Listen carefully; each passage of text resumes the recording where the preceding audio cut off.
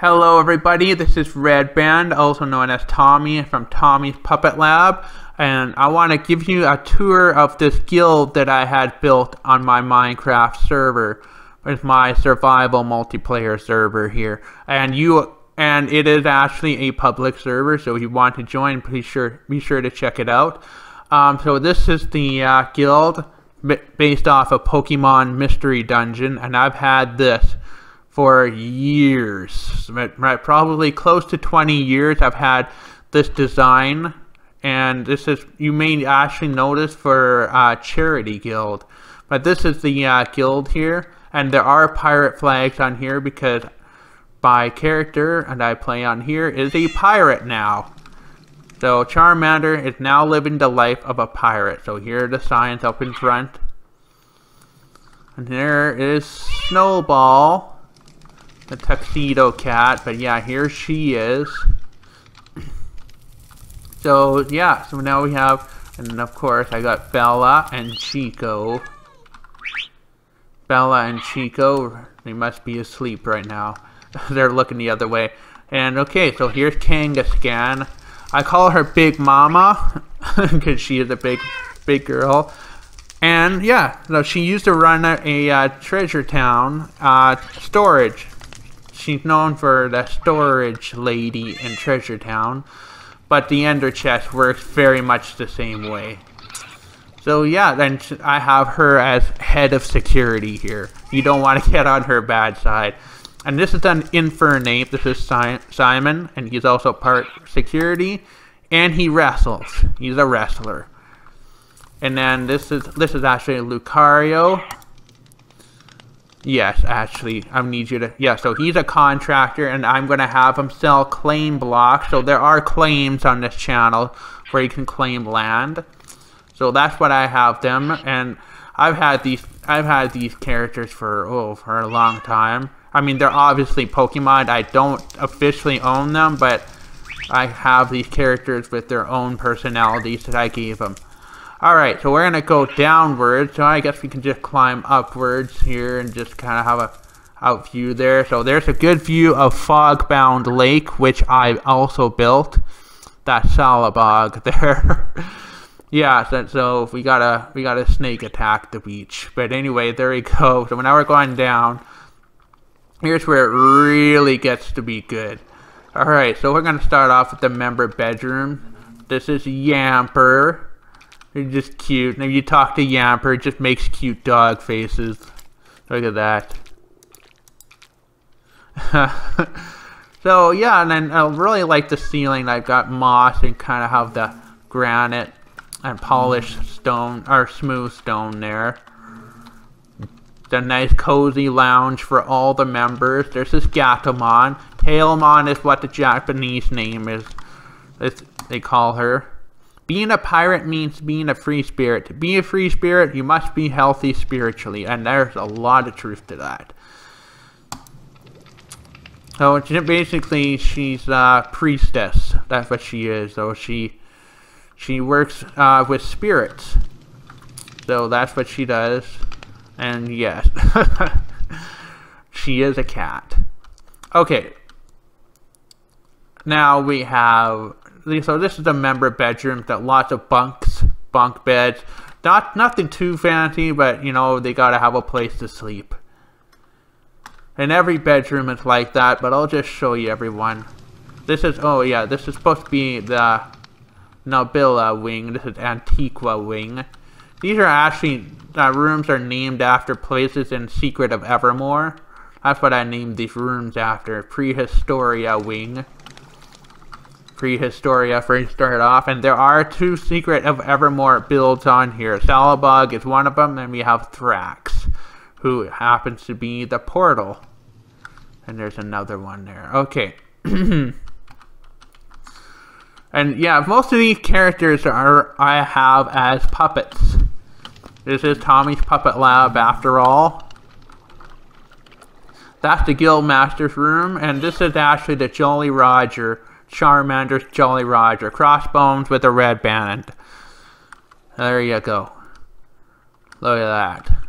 Fancy room. And he shares, yeah, so there are 2 beds, you notice. One is red, one is blue. The other one, see, let's take a look at that. Crying obsidian. Nice purple ceiling, so I just kind of gave it a nice mystifying purple. Reason for that, I chose purple, because red and blue, you get purple. Red being Charmander, and blue being, I'm going to show you. And I have, this was actually gifted to me, that Elytra. So I take good care of it. There it is.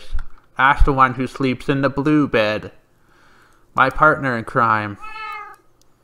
Yeah, he's complaining about not having a blue feather. But he always has a blue feather. Did you know there's an arcade nest? I love the dance game myself. Yeah, so he's actually, he loves to dance, actually, would you believe. I'd love to make him dance as a puppet, but I can't. So, and he is, yes, a prince. So there is lore from all my puppets. They give some lore related to my channel. There is a bit of lore if you talk to the NPCs. There you go. He tells you about his name. Yeah, so this is all random, and I'm trying to get him to say something specific. There you go. He's been with me since 2008. College. So he's basically Charmander's first mate and right hand. Okay, so now you've seen those. This is Timmy the Ivysaur. He is a gentleman. Or a gentleman, but I call him gentleman. He's very polite and very considerate. Oh yeah, he's talking about Mr. Taurus, Azuli. He's very... I do plan to add him to this server, but I gotta build his special place yet. The thinker is no match for the thinker who does. If that makes any sense to you. I mean, just do it instead of thinking about it. There you go. That's what I wanted. I'm an artist, so he is an artist. He paints. Alright. Then we have the research and archives. You might recognize this duo, Lily and Porygon. And if you talk to them, trick or treat too early. He said that in one of my videos.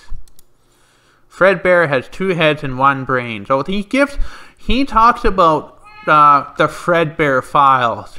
If you've seen Fredbear's Nightmare Escape Room, you'll notice those 2 were in it. They were on a mission. So they can give a little bit of lore and when you talk to them. So I'm going to show you the ceiling here. Oh, there's the desk. So yeah, just try to make it look very researchy. I have some archives on. Here's Lily. She's known me since my tragic year, which is true. I lost my brother when I was 16, and I played a lot of Pokemon Ruby. That helped me get me through those really challenging times. And Mawile was always in every single party, every single game I had. I just could not play it without her, and then therefore she pretty much became my favorite. So yeah, that's how she officially got into my life. Okay.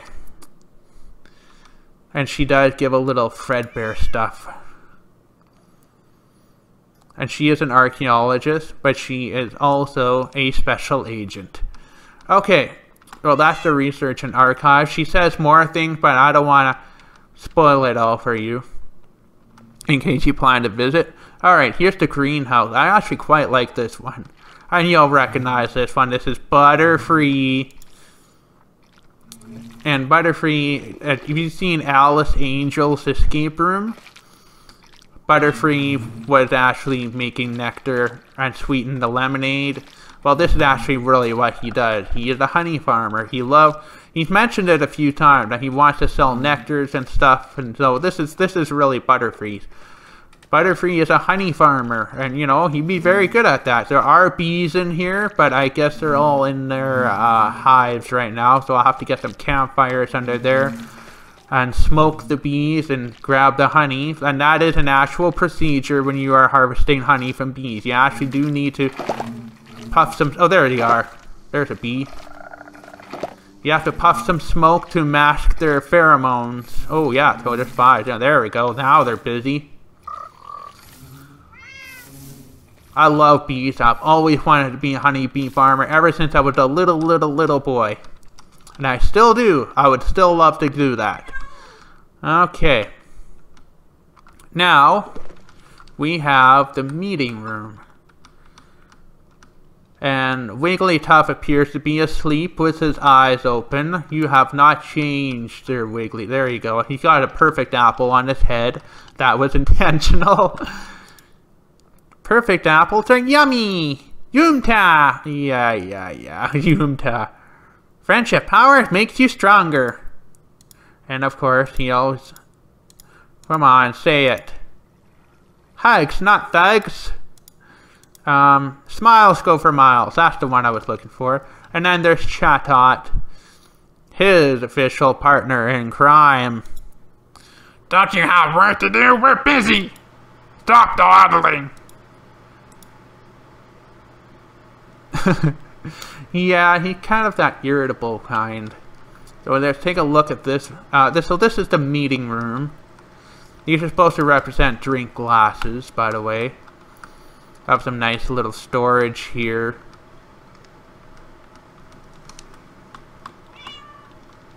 So it's a nice. So I'm actually really happy with that. I love how I did the lights in the corners. Anyway, so this is where the meetings would be held in this guild. Alright, and then there's the craft and workshop. This is actually a shiny Nidoking. He's got a scar in his right eye, and there's a little bit of a story behind him. I be a blacksmith. And yes, he is the blacksmith, and he makes weapons. He's always had. I even commissioned artists to draw him doing that. Protect body with armor. Chest plates protect more. It cover your heart. Your weapon good? Good weapon is reliable. Yeah, so that's just how he talks. Yeah, so I actually really like how this turned out. So that's the crafting room. That blackstone ceiling there, chain. Got everything you need to make something, even the looms. Yeah, so there you go. That's the craft room. Here's Caterpie, the latest addition to the... And yes, I know they're very big, but I mean, that's just how NPCs are. And actually, I don't mind this at all. I'm quite happy with them being... And yes, Butterfree is his father. And he wants to be a honey harvester. Dad says I eat too much. I'm a Caterpie though. You should see Wigglytuff eat. Oh gosh, Wigglytuff. Wigglytuff sure has a problem when it comes to food, especially if you have perfect apples. And this is the dining room, or the mess hall, as it is actually called. Fancy dining, very good. We have a great chef on board, and you're going to meet him in just a second. I'm just going to show you. So my first guild had a waterfall, so I added this one. It just gives it great atmosphere. I just need to get some music in there. And there's got quartz ceiling there. So yeah, I think this would be kind of a place I wouldn't mind dining in myself.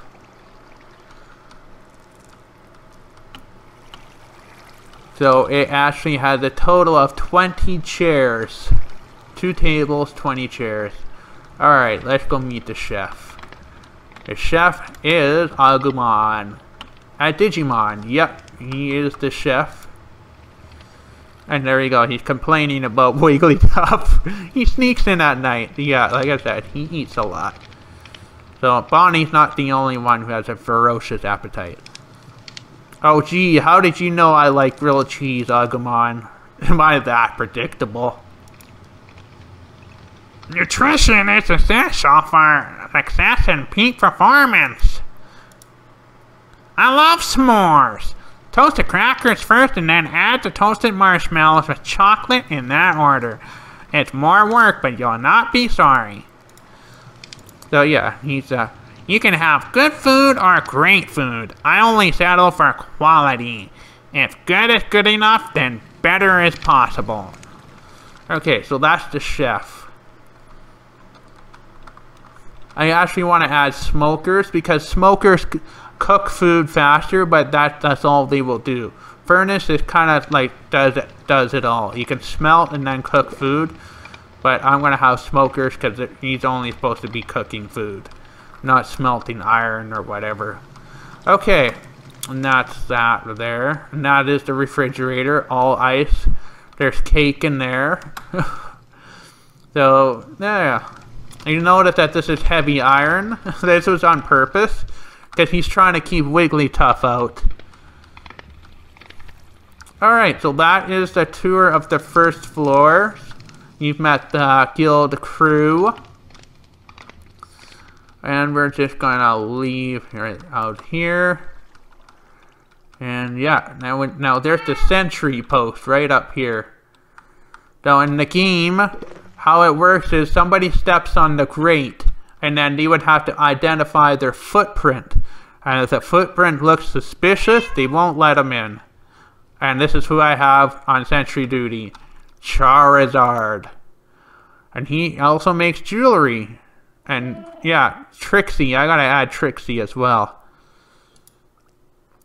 And he's a gold prospector, so I can smell you before you step on the crate. He says something really funny here. Come on.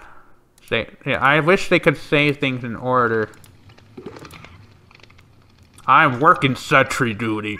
I look at your footprint, and if it appears suspicious, the grate becomes a grill, if you know what I mean. Yeah.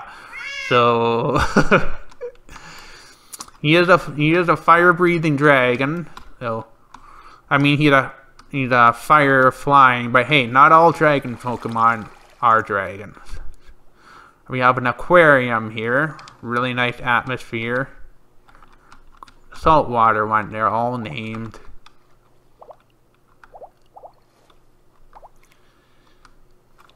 I'll just give you a little tour of the inside of the aquarium. Why not? Timmy's just staring at me like, did you just go inside the aquarium? Sir, you're going to drench yourself. You're a Charmander. You will drown. Please release yourself from the tank. Thank you, sir.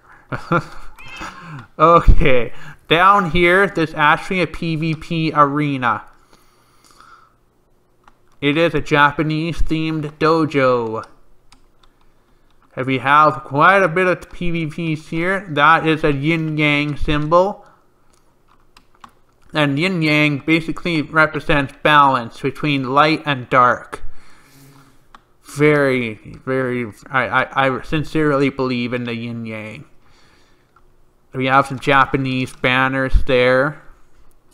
Bamboo, a nice waterfall.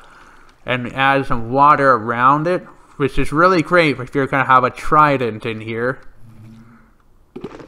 And here's the sensei, Grovyle. From Pokemon Mystery Dungeon, I always think of Grovyle, and this is where he is.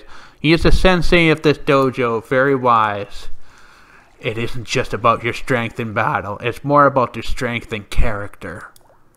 Greeting, Okaya-sama. This is a sacred temple, but not as sacred as your temple, meaning your body. There's nothing more terrifying than going a whole morning without coffee. Yeah, so he likes coffee. If you've seen some of my videos, he is a real coffeeholic. It is important to stay awake and aware during meditation. Coffee helps. He has some coffee metaphors in there. There is a number of coffee lover NPCs in here. He is one of them. So there's the dojo. Spectators can watch from here, and spectators can ring the bell to start the battle or whatever. And of course, if you get defeated, you'll just respawn from the bed and go grab all your things. Store anything you don't need from there, or if you have weapons in the ender chest, you have that there. Everything you need. And I'm really proud of this, and we use this for basically, you know, PvPs. And that is what's down here. And basically, these Pokemon, this is where they train. They need a good sacred temple where they can strengthen their own character and their moves.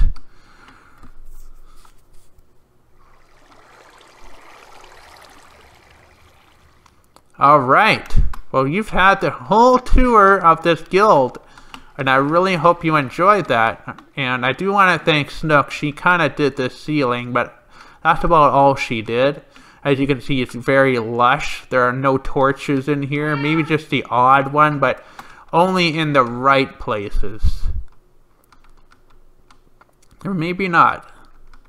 That's good. Okay, I don't really... Torches are kind of ugly in Minecraft anyway. Only occasionally are they acceptable, in my opinion. That is all for this video. I'm just gonna... There's Snowball.